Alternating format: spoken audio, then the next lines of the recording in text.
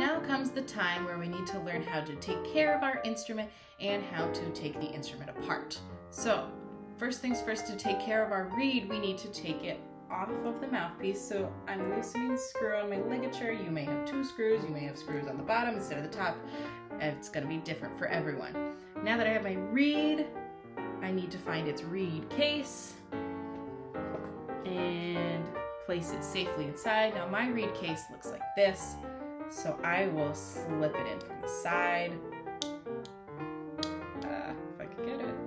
Other reed cases, you insert from the top and then it goes in there. So just keeping that thin end protected, because that thin end breaks like that. It's just very, very easy and very, very fragile. So we keep it protected and then we put that reed back in our case. Now, our ligature, just for now, we're gonna set it aside because metal ligatures are very, very easy to break. The metal is just not very strong, so we just take that off, set it aside for now. And then we're going to take off our mouthpiece, holding onto the barrel, holding onto the mouthpiece. We're gonna twist, twist, twist, twist, twist, twist, twist, twist, twist. Now, something that we don't need to do every time, but I'm gonna talk about in this video, is greasing the corks. There is cork on many parts of the clarinet. I believe I talked about that in the last video, and they need to be moistened with cork grease. Boom, cork grease.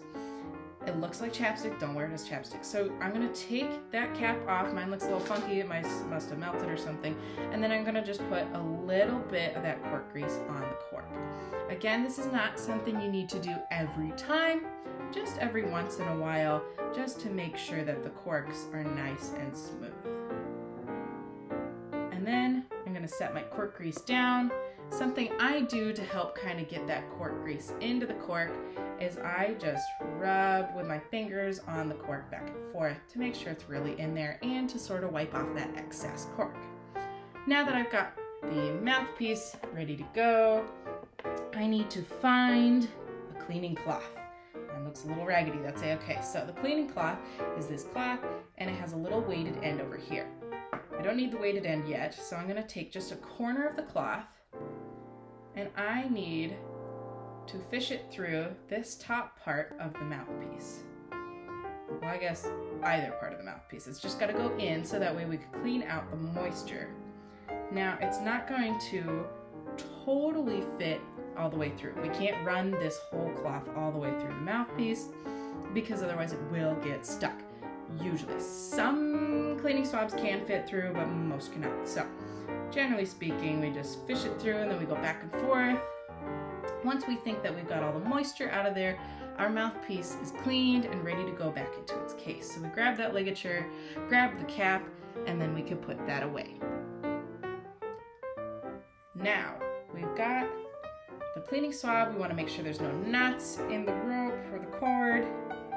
And we're going to place our clarinet like this on our knee or sitting on the ground, and we're going to keep one hand on it at all times. We're going to take that weighted end of the string, place it into the barrel all the way until it comes out the bell at the bottom. So it either hit the ground or hit your lap. And then avoiding as many keys as possible, holding down on the lower joint, we're going to pull the string through the instrument. So right now, the cleaning cloth is right in here, soaking up that moisture. I'm going to tug gently, and then boom, it comes out right at the bottom. And that's just a quick way to clean through your instrument. You can also do it piece by piece, depending on the size of your swab. My swab happens to fit through this whole part. Some swabs might not be able to fit through that barrel piece, so it just kind of depends. Maybe try taking it apart for the first time, taking that barrel off, and swabbing through just that part. Now, my barrel looks pretty well cleaned, especially since I've only played a few notes. So I'm going to take that off and I'm going to place it in the case. It's nice and safe now. And then scooch things around. There we go. And then I have the upper joint to take apart. So holding up here and down here, I can twist it off, or better yet, pressing that magic key to move the bridge, and then twist, twist, twist, twist, twist. And we have the upper joint off. Now, taking that cork grease again, Just gently putting some cork grease on the corks every once in a while, not an everyday kind of thing, just to keep everything running smoothly. So on the top and the bottom, place my cork aside and rub the cork grease in a little. And the upper joint is done. So we can place that back in its case and it's safe.